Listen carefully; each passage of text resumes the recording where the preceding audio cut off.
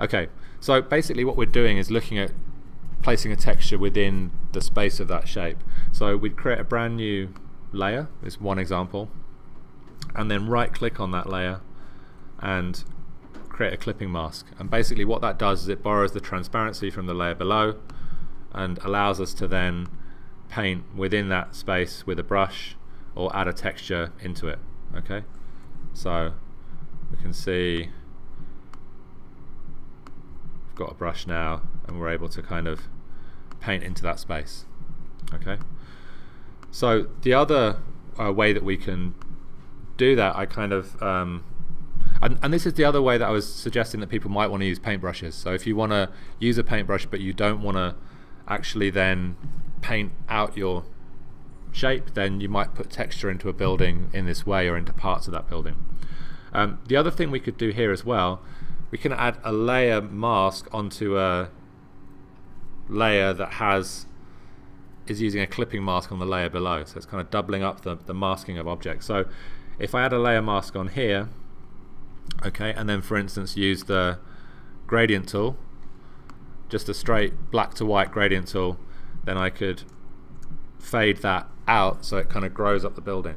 Okay, so all I've done there is used a black and white gradient on the right hand side there, and it's kind of faded it in. Okay, so if we took now, keep going with this, if we took those two layers, okay, and right clicked on them and made them into a group from those layers, okay, then we've got a group. We could copy that group. Okay, so it's the collection of those two layers. We could move that, and then suddenly we start to get this nice kind of stacking up of those different shapes. Okay, and then we can add a hue, saturation and adjustment layer just to one group. So if we took, say, the middle group here, okay, which is in the middle of these three, and add a hue, saturation, adjustment layer to it, then we can change the color of that, and then if we add a clipping mask to it, it's just going to apply it to that one layer below. Okay, so now this layer is green where the others are orange. Okay, so you can kind of play and merge things in that way.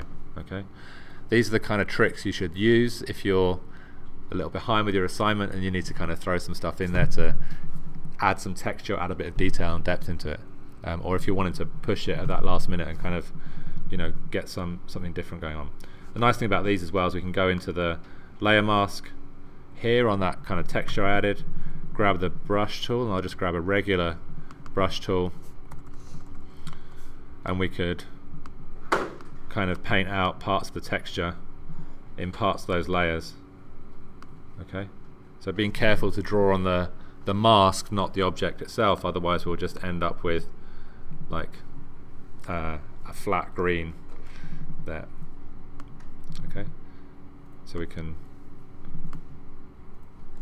keep modifying those layer masks. Okay, so the other way of getting a texture into those shapes as well would be to actually use a texture. So if I grab one of these groups now, I'll just duplicate it. Okay, so I'm just working on, this is why you should always name your groups. I'm working quickly now because it's getting really confusing for me already.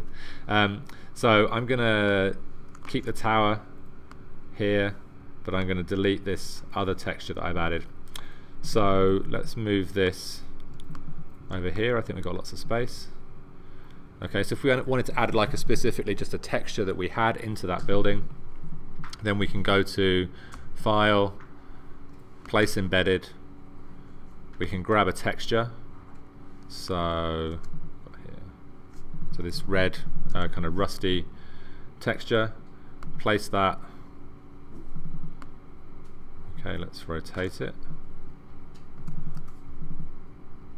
Okay, and then if we right click on that texture, which is an image, we can use the clipping mask and it will make that building that texture, that color.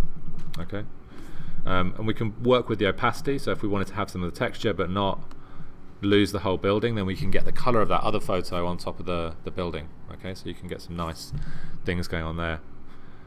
Okay, and then we can just kind of multiply those effects one at a time until your computer crashes. Okay, I'm going to stop that there.